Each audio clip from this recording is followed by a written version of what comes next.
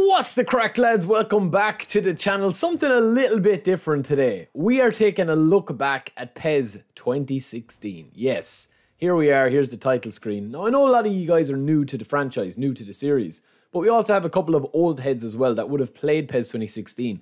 Maybe you gave me a bit of a spanking back in the day in Myclub. Maybe you liked Master League. Maybe you enjoyed edit mode.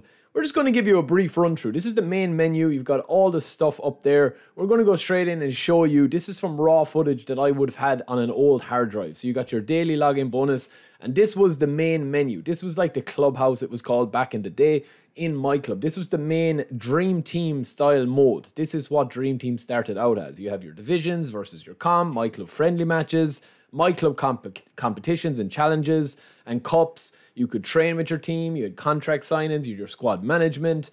We're going to go through this quickly because I don't know if you guys will enjoy these type of videos. But if you do, please do let me know in the comments below and we'll get going. Lads, I'm absolutely wrecked. My throat is so sore from yesterday's stream. But we are pushing through with a bit of content today. This is the squad that we had.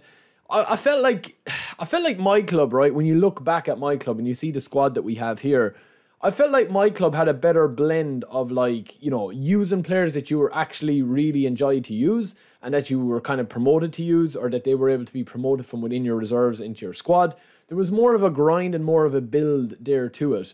I didn't feel like that there was as OP players. But again, this is a game that you're going back to PES 2016, which is back nearly 10 years ago. It's mad to think that this is a nearly 10-year-old game. You could still renew your contracts with GP or coins. You could open spins with GP or coins. We'll show you that in a sec. But yeah, that was one of the big things, is that, like, a lot of people nowadays are frustrated that you can't use GP. You know, for this, everything in this game that you had to actually purchase, you could use with GP or coins. So you could earn GP by playing matches and stuff and getting multipliers and stuff, similar to how you do now as your rewards. You had your daily login bonuses, but you could also spin coins and get black balls and gold balls, as they were known in this, with the pack openings here. You could actually get those with GP. So you could transfer, or you could essentially use a double currency. As ever, the matchmaking was ridiculously slow back in the day as well. Some things never change, eh? But you'll see from this menu here that you had edit mode, where you could add the kits and you could add the emblems. Of course, you could name your team whatever you wanted to name it. You can still do that now. You could base copy your team, or you could make your own kits. So you could have your own kits, your own squad stuff. We'll show you my kits in game in a second. This is just a bit of an example. But in terms of the gameplay, lads, as I said, let me know if you guys want to see more of this. I can't get too hyped because my throat is actually too sore from the stream yesterday, but this is a banger of a goal here. Watch the slickness of the movement. Your boy still had the dribbling back in the day, boys. It's not just something that we got in the last shower or came down with. Watch Figo. He's like the Hunchback of Notre Dame with the low style, trying the tricks and the flicks. He had a really unique dribbling animation style in this. You had Arjen Robben on his squad. Carlos is my left back forever. We've been playing with Carlos as a left back in PES and eFootball for the last 10 years. He's still in my dream team as of now. Watch Figo. He's like the Hunchback of Notre Dame. He's like Gollum going around the place. But we get a beautiful little shot off here, nearly a goal, and Figo's going to pop up again here in a second with a lovely dribble and finish. But yeah, I mean, the gameplay was very, very, very static. I think when people play eFootball now, the definite potential that is there if they right a couple of wrongs. I mean, we all know the issues with eFootball 2024, boys. We know the issues from playing the game. You know, some people talking about the issues, man. You know, this is the movement here. Beautiful from Figo. Some people talking about the issues with eFootball 2024.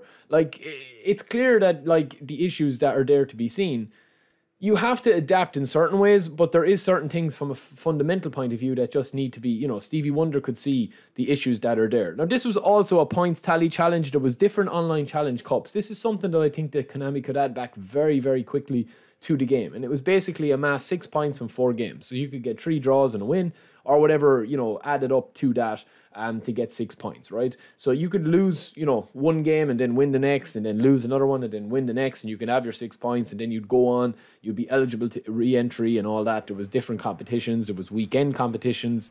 I remember back in the day, boys, me and my younger brother would literally stay up till like 3 o'clock playing the game. But you can see how static and slow the gameplay is. You can see that it wasn't as fluid. I think the gameplay at the moment now is probably gone a little bit too fluid in terms of the defending. The defending is just super aggressive. They're the kits that I was looking at and I was showing you there. You can see the custom badge, the custom kit, and of course the custom sponsor on an Adidas template that you could do in edit mode, which was part of the game as well. You can also see in the top right hand corner where my face is probably covering that you could acquire GP from just basic stuff. And of course we had Master League. I have tons of footage. I think I have about 500 gig of footage of PES 14, 15 and 16 back in my content creation days as the Midnight Kid.